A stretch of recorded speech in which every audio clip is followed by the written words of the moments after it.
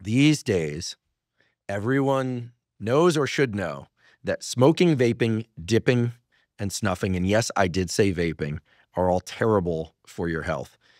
The vapors will say it's not carcinogenic, cancer-causing, and I'll say remains to be made really clear, but the whole popcorn lung thing is clearly problematic. But nicotine doesn't cause cancer. It's the delivery mechanism. Yes. But these days, a lot of people realizing the cognitive enhancement, if you will, I don't even like the phrase, the stimulant effect of nicotine, are using nicotine pouches in particular, gums,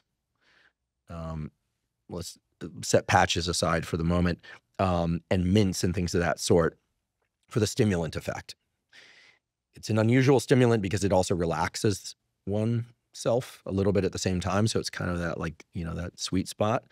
And I confess I will occasionally take, 1 or 2 milligrams, very low dose. Most pouches are anywhere from 3 to 8 milligrams rather. I'll take, like 1 to 2 milligrams of nicotine in form of a gum. I'll just chew it, and then take it out. Nicotine is a vasoconstrictor.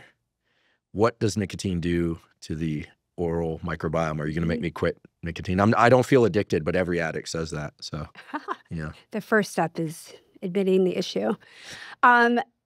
So I don't want to villainize anything. Yo, you can villainize it. So I agree with you. I don't think it's the nicotine itself, but like the pouches, for example, are becoming very popular. So what else is in those? And there's a really interesting case study that maybe we can link it for people to look at, and I'll share it with you later. And then I have colleagues who are reporting this all throughout the globe. But one brand in particular, it will have mannitol and maltodextrin in it, which are sugar alcohols and a different carbohydrate. And they market them as sugar-free. Well, products are allowed to have trace amounts of sugar still in the product, very small amount, and still be called sugar-free. And the issue with these products is the duration of action, the contact time. I mean, you're supposed to leave them in for 20 to 30 minutes. Am I correct? That's right. So it's quite a long time to have that up in the mucosa, along the bone, and along your teeth that potentially has some sugar in it, okay? So it's like if you're sucking on a hard candy. But also we're seeing changes to the cellular structure up in that area. So you can see leukoplakia, which is like white patching, which can be precancerous. So this is why I just like everyone to get checked out. And we are seeing bone loss and gum recession. Again, anytime you put anything into the mouth, it's going to change and shift the microbiome. And that could be a filling, that could be a piece of gum, that could be a toothpick, anything, arguably besides neutral pH water.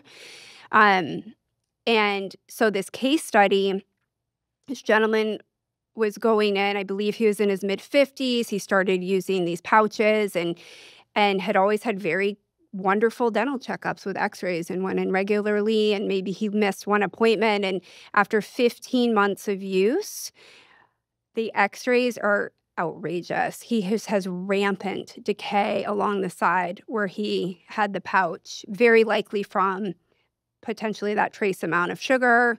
The microbiome changes. I mean, it looked like mothball chunks taken out of his teeth, and he lost some teeth. Wow. So this isn't to scare people, but if you're going to choose to use these, I just say know the risks and make sure you're getting checked regularly at your dentist. Don't just ghost your dentist, because if they're starting to see cellular changes, recession, or early decay, then you may say, gosh, I should really cut back on this. Or maybe if somebody is really adamant about taking nicotine, they should just take a 1 milligram or 2 milligram pill of nicotine. Yeah. Or a patch. Right. You scared me with leukoplakia. Yeah, because growing up, we were all told, no one really dips in Northern California, but, like don't dip or because, and then I saw these pictures of leukoplakia, jaw recession, and it's pretty vile. And so the design to scare you, it scared me sufficiently. I never wanted to chew tobacco anyway.